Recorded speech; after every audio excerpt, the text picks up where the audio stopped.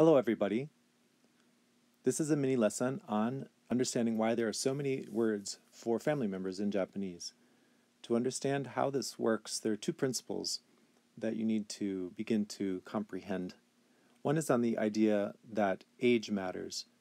So, for example, we don't just say the word sister. We have a different word for one's older sister versus one's younger sister. In the same way for brother, we have a word for older brother and younger brother. So it matters the position of your birth. This is very important, as we'll get into later through this unit. And there are specific words that are different. So rather than just saying older or younger sister, there's actually a word for it. The second principle is one that requires a little bit of Japanese knowledge. So first, the idea behind the word for family is the kanji ka zoku. It's two kanji. The left side kanji here with the rooftop on the top is house. The second one, which has a radical in this lower right hand corner of an arrow, or component, rather, kanji component, and this would mean overall as a tribe. So a house tribe is a family, which makes sense. So one's kazoku is one's house tribe.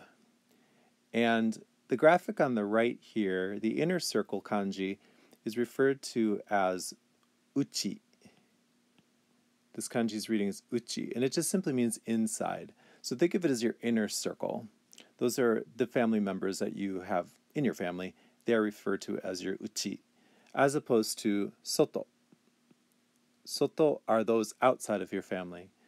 So the idea here is that there isn't just a word for mother. There's two words for mother. There's one when you're referring to one's own mother, to someone outside of your family, and then there's someone who you're referring to outside of your family. So taking that idea, next to the image of the woman, we have the kanji for mother. That kanji by itself is the humble form and is read haha.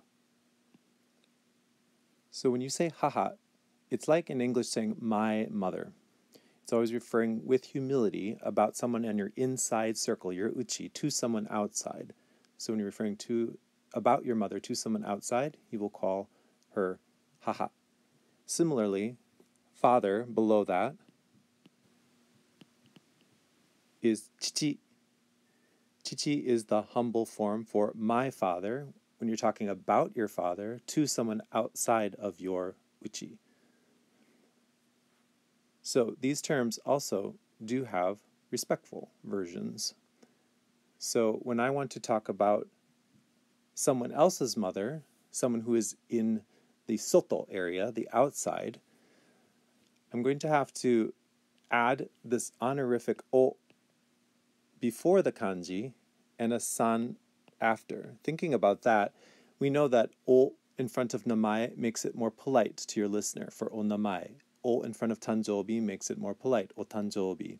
Similarly, san at the end of a name is a honorific. So this is going to be read now as oka-san. Oka-san. That's the polite version, the respectful version of mother. Father is going to have a similar principle with a o before the kanji, a san after the kanji, and a change in the pronunciation to oto-san.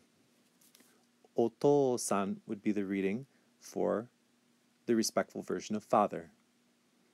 This happens across all the different terminologies. So there's one of these for older sister, one-san, outside, as opposed to ane, inside, uchi. Older brother, for example, oni-san, referring to someone who is soto, outside, as opposed to ani, inside. So this is the idea of age, where there's a different word based on if someone is born before or after someone else, older brother, younger brother.